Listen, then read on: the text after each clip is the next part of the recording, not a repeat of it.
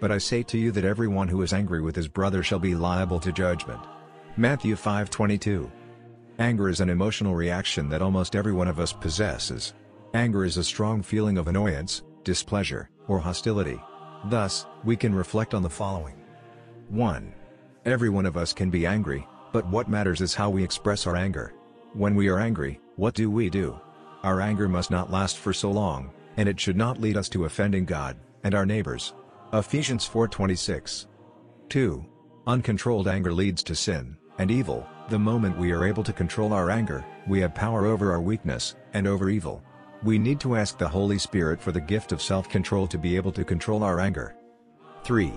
Unforgiveness and grudges is a time bomb that explodes in anger. As Christians, we must learn to forgive and forget. 4. Hatred facilitates anger. We must drop our pride as Christians, and allow love rule us instead of hatred. For where there is love, there is forgiveness, reconciliation, understanding and peace.